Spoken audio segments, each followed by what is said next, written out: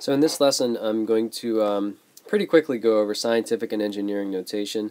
This is a review for you, so I'll go over this fairly quickly. So if you recall, scientific notation is a way of expressing a really large or a really small number sort of simply. And it's going to take the form of a times 10 to the b. Okay? And this is your coefficient. Okay? And the b is the power of 10. The exponent is another way to put it, okay? Or the power of 10. And all scientific notation is going to take that form. And so let's just do a couple of examples. Okay, so here's a few numbers, quantities actually. And then remember to convert to scientific notation, you have to find the decimal. And remember, in this case, the decimal for the first one was sort of 120,000 watt-hours. Remember, the decimal is implied that it's here, and you simply count the number of decimal places that you have to go over until, excuse me, there's only one number to the left of the decimal point, one non-zero number to the left of the decimal point. So in this case, we're going to move the decimal over between the 1 and the 2, and we just need to count how many spaces. 1, 2, 3, 4, 5. Okay, so in this case, it's just 1.2 times 10 to the 5th watt-hours. Okay, so we're not going to deal with the many numbers that are really small in this class, but I'm going to do an example anyway. So in this case, we have to go, remember, we have to have one non-zero number to the left of the decimal point. So in this case, the decimal starts here, and we have to move over again between the 1 and the 2. This time we have to go to the right, so 1, 2, 3, 4, 5. Okay, so this time it's 1.2 times 10 to the negative 5th. In this case, it's watts. Okay, so you know, the easiest way for me to remember is that in terms of a positive or negative exponent, if it's a big number and you're going to scientific notation, if this number, the coefficient, is getting smaller, then this number has to get bigger. The exponent has to get bigger. In this case, the coefficient is actually getting larger because you're going from 12 1/millionths to 1.2. In that case, it has to be negative. But I just think negative means small, sort of, and so with a small number. Whatever helps you remember. But you have to just remember that if you have decimal places and you're making the coefficient bigger, you're going to end up with a negative exponent. So let's just do a couple more examples. Okay, so in this case we have 3,040,000 BTUs. And so again, we just have to move the decimal place over 369 in this case. So it's just going to be 3.04 times 10 to the 9th BTU. Okay, very straightforward. We'll do the last one here. In this case, we have to go from here to 367. Okay, very easy. So it's 4.53 times 10 to the 7th BTU. Okay, so scientific notation is pretty straightforward. Okay, now engineering notation. It's going to have the same format. It's going to be a times 10 to the n. But in this case, the exponent has to be a multiple of 3, so 3, 6, 9, 12, 15, etc. And then negative 3, negative 6, negative 9, negative 12, and so forth. And so, for our purposes, in this class, we're pretty much always, you're just going to subtract from the exponent until you reach a multiple of 3. However many numbers you subtract, you add that many decimal places to your coefficient. So in this case, we have 5, we have to subtract 2. Remember, this exponent is going to get smaller. So we go from 5 to 4 to 3, we subtract 2. So if we subtract 2, that means we have to move this decimal over 2 places. So in engineering notation, it's simply going to be 120 times 10 to the, third watt-hours. Now you can see this little notation here. If you see this, and you'll see this in literature, you'll see this in some of my lectures and readings and so forth. This just indicates times 10 to your calculator, your scientific calculator will also put it in this notation. So this means 120 times 10 to the third. In this case, it's watt hours. Now, incidentally, I mean, once you start using these numbers a lot, and you'll get used to going right from the regular notation to engineering notation.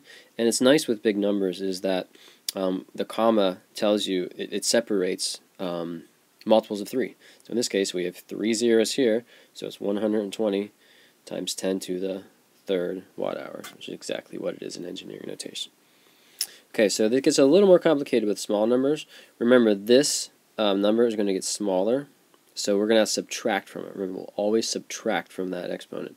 In this case, we subtract 1, we get to minus 6, which means we just simply move this decimal place over 1.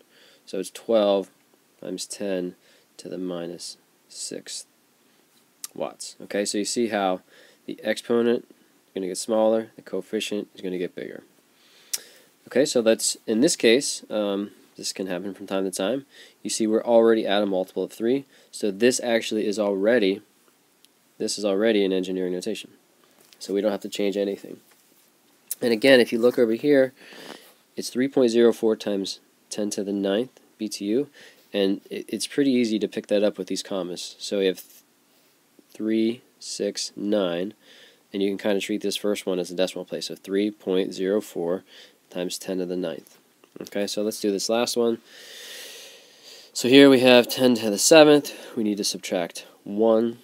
Okay, so it's going to be, so we subtract 1, which means we move the decimal place over 1. So it's 45.3 times 10 to the 6th BTU. Okay, and again, 45.3 and then 36 times 10 to the 6th BTU. And that's engineering notation. Again, this is review.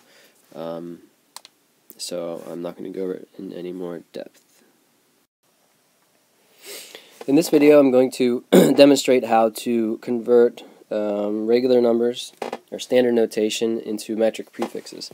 So if you haven't viewed the scientific and engineering notation video, I suggest you do that now, because metric prefixes you actually build off of engineering notation. So I'm going to insert these engineering notation in a second here, and then we'll do the metric prefixes.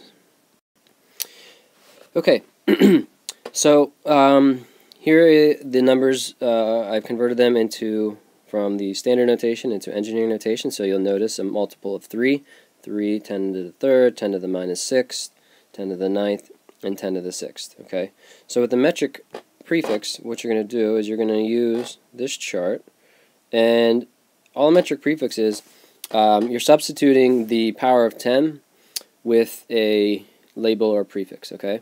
So in this case, let's just look. This is 10 to the 3rd, so we find 10 to the 3rd right here, which is equivalent to a kilo, or lowercase k. It's very important that you put a lowercase k. Capitalization is very important for metric prefixes. Okay, we got 10 to the minus 6th. We go to the minus 6th, that's millionth, which is micro, which is mu, just a Greek U, basically. 10 to the 9th, we find 10 to the 9th is billion, which is giga, capital G. 10 to the 6th is mega, or capital M. And I'll show you in a minute that's there's another notation that we commonly use for that. Okay, so let's convert these. Just kind of shove this out of the way. Okay, so the 10 to the 3rd is just equal to kilo, so this is simply 120 kilowatt hours. Okay, and that's it. This is a lowercase k, by the way, lowercase. This, remember, is micro. 10 to the minus 6 is micro, so this is going to be 12 microwatts. It's really that easy. We'll go to the next one. We have 10 to the 9th, which you remember is giga with a capital G, so that's 3.04 G BTU.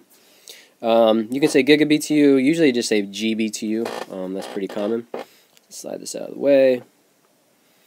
Okay, so now, if you recall, 10 to the 6th is going to be mega, or capital M, so I would accept this, M BTU. What's more common is actually, and this is only for the millionth, or the million, conventionally it is M BTU. So I know this seems a little bit odd, this double M.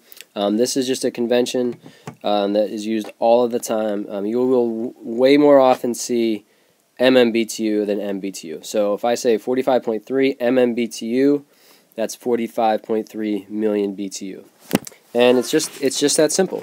So this is a review, and so I'm not going to really go into any more detail here. If you need some more help, please ask. But that's it for the metric prefixes.